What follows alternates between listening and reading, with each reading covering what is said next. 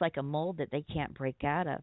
And I'm happy to say that Senator Matthews, Kevin Matthews, has now spoken publicly on this matter, and I think he's going to help us. So I was a little Good. bit alarmed that he was silent for a while, but I'm glad to hear now that he's been more vocal. There's a video Yeah. that I think he put on YouTube, or no, it was a news station that had interviewed him, and I was happy to see that. Very happy to see that. So I'm hoping more people will gather up more strength and not worry where their campaign donations are coming from, and do the right thing, because that's what we Yeah. elected them to do. Yeah. But everybody has a price. Everybody has a price. Yeah. But I'm really proud of Well, him for speaking up. I appreciate you. Well, I you're just pray welcome. God get my nephews out of the penitentiary. I mean, my nephew was in his 20s when he went, and he's 41 now. My gosh. His daughter There's is a show.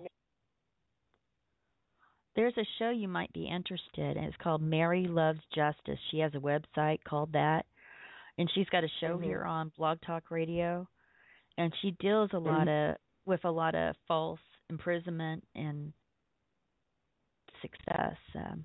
She's from the Atlanta area or Georgia area, and she had this man on. I believe his name is Jimmy.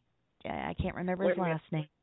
Go ahead. I'm gonna get my tablet so I can write this down, and I could call her. Well, while you're getting that paper, this guy named Jimmy, this man named Jimmy, he had been in prison since he was 13 years old for a crime he did not commit. And he got out, I believe it was about 2 years ago, and she interviews and talks to him. And they actually really do stuff. Like I remember the show I called in on. There was a lady that was released from prison, and she didn't even have shoes. Did not even have shoes. And she's telling people her size, get in contact with me. Let's help this woman. It's more than just talking to get attention. She actually does things, and that's what I like, groups that do things. Her name is Mary what? Mary Loves Justice. Let me go to her page. I'm a Facebook friend, and she's a really neat lady. Let me get Mary Neal. And Mary Neal? I'm going to her Facebook page and make sure I got the web page correct. I'm pretty certain I have. She's just a wonderful person and very proactive. N as in Nancy, EAL. Okay, this is what? Neil? Her name is Neil? Mary Loves Justice is her website. Let me go on to the about. Excuse me. Yeah, she studied journalism and. Is it Neal? Yes, ma'am. Okay, Mary Neal is her name? Mm-hmm. Okay. Yeah, and it is Mary Loves Justice. Mhm. Her email, which is public, is marylovesjustice@gmail.com.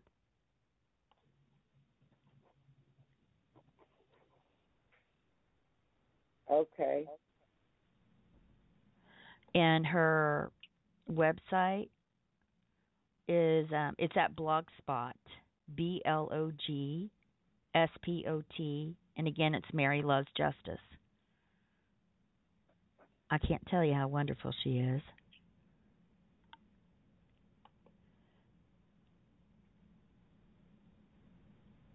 All righty.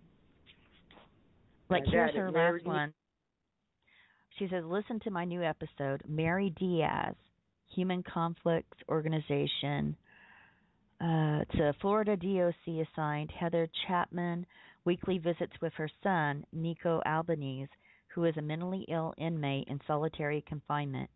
Nico was literally starving himself to death before his mom visits started. His nearly 6-foot frame had reduced to a mere 120 pounds. Heather's visit saved her son's life. but they are expensive, and she's asking to raise money for that mother so that she can do her weekly visits to save her son. Now, you would think Okay. that the justice system would get that man some help. Is he black? I would assume so from what I read there. The Nico, it doesn't say what the just that he's mentally ill. But she does stuff like that all the time, helping people. Why is he in the period prison if he's mentally ill? Because it's Florida. Oh. Florida's pretty bad on stuff like that. Some states are worse than others. Yeah. But I have, with autism, I've worked a lot with autism. The stories I've heard about Florida and perhaps someone that has autism being imprisoned and not understanding the charges, and they signed the paper, and things like that. I do know for certain that Florida's pretty bad on mental illness, and not that autism is a mental illness, but there's they're incapacitated. Some of them, I just, what I'm trying to say. I'm stumbling over my words. And I'm looking down at just neat person. See, here's assistance to the incarcerated mentally ill, AIMI. She was talking about this. She interviews a lot of good people. Okay, and this is her. I like her interview. Justice is name on Facebook. Right, Mary Loves Justice, blogs and radio shows. She's on BTR, and it will be under Mary Loves Justice. If you do the search, I better check my studio. Yeah, okay. My people are supposed to call in, but they may be doing their songs and the chanting. Right is right, wrong is wrong. Glen's got to go. That type of thing. And I mean, and there's all different faiths also to give you more hope. The Nation of Islam, a lot of interfaith beliefs. They're all coming together, and it's a beautiful thing. It is so beautiful. If you go on YouTube and maybe even put "We the People of Oklahoma," it'll show some of the speeches. And for example, one protest that I was at, do you know the Jeremy Lake case? No, I don't. He was a young man that was shot down by a police officer, and the wife tried to cover it up. She was also a police officer. He was murdered by this man because he was shaking hands with his daughter. And that one was hard. This woman walked by and asked what we were doing. We were in front of the courthouse. Happened to be Jeremy Lake's stepsister.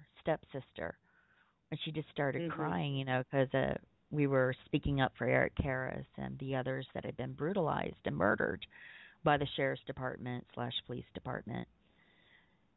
And, things are just coming together the way they're supposed to. So she's now a part of that, the whole family. So the more we have united, the more we're heard. And if we speak in a peaceful manner, and speak the truth, the news has given us good coverage. They're there right now. And probably some of the people that we're going to call in are being interviewed. I didn't even think of that. 6, 2, 8 are there. And, they're giving us decent coverage, and they're not ignoring us. So that's a good thing. A lot of the news coverages in other cities, they just try to find the troublemakers. But there are no troublemakers. So I'm just so pleased about that. The only thing I've heard about the Klan, at least, a young woman had her car vandalized. They had spray painted it. And she's with the anarchy group, so I don't know too much more about that. But we've had pretty low resistance from the hate groups, at least, other than some of them being called some unsightly names. Yeah. But I'm really pleased with the turnout, and now I'm hoping if people from Tulsa are listening, and if you are registered. Oh, there's quite a few there, but I'm trying to speak to the people of Tulsa right now. If they are listening to this podcast, an archive of this podcast, we have, I believe it's 30 more days to get 5,000 signatures. It may be 35 more days. But we need your signatures if you're a registered voter within Tulsa. You have to use the same address that's on your voter ID card that where you registered for. And if you are not a registered voter, I believe most of our petition sites, like at 41st and Garnett's one, if I do a show tomorrow, I'll give you a listing of all the sites. We'll have our double-decker bus driving around for 8 to 10 hours on Saturday getting signatures. We need your signature to get a grand jury investigation of Sheriff Glanz. This is not a hate group. We're just trying to expose what needs to be exposed and fix what needs to be fixed. And we're going through the court system to do this. This is the right way to do it. This is an effective way. This is a way that most cities do not want you to know about. If you're calling or listening from another city, your city doesn't want you to know that you can go before the court to file a petition. In our city, it costs $137. And then the judge says, yes, you can do this petition to get a grand jury, and then you have to get your signatures. You just have to organize, get things together, find the department that is doing a petition to get a grand jury trial. That's all you have to do. It is that simple. That is what the cities, like in Baltimore, do not want you to know. They would rather have you riot and all this stuff because nothing will change. The only way to affect change, at least as I see it, is through this grand jury in the city of Tulsa. So, and the more we expose the darkness to the light, the more people are going to know about it, and they can make better informed choices when it comes to elections for sheriff.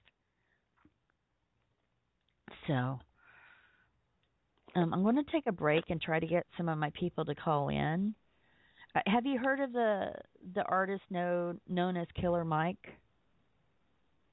No. He's performed at Ferguson. He's been interviewed by CNN. He's the son of a police officer, and he has a lot to say about the society that we live in today. He kind of reminds me of when Tupac would do songs about, the way things are and the way they should be. He's our this generation's Tupac, in my opinion, and he's pretty cool. Mm-hmm. I'm going to put you on hold if that's all right and play the song and call my people.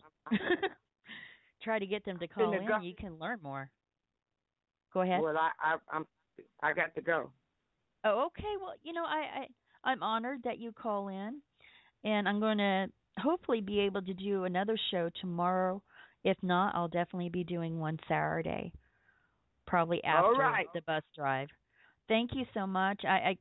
Is it okay if I keep your phone number if I find out any information that might help? Yes. And your first name is? Linda. Linda. Okay, Linda. Thank you so much for calling in.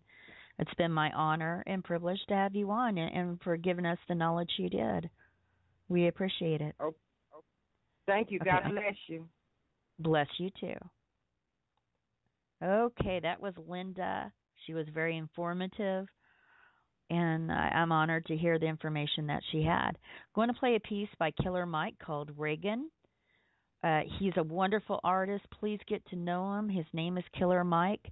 You can buy his CDs online, and this is one of his most popular. It's called Reagan.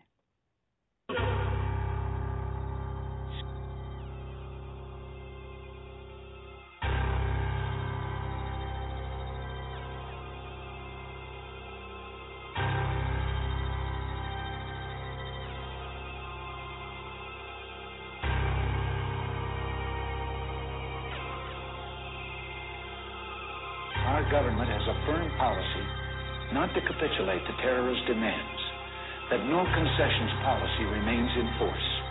In spite of the wildly speculative and false stories about arms for hostages and alleged ransom payments, we did not trade weapons or anything else for hostages. nor will we. The ballad of the bullet, some freedom of some bullshit. Will we ever do it big or just keep settling for little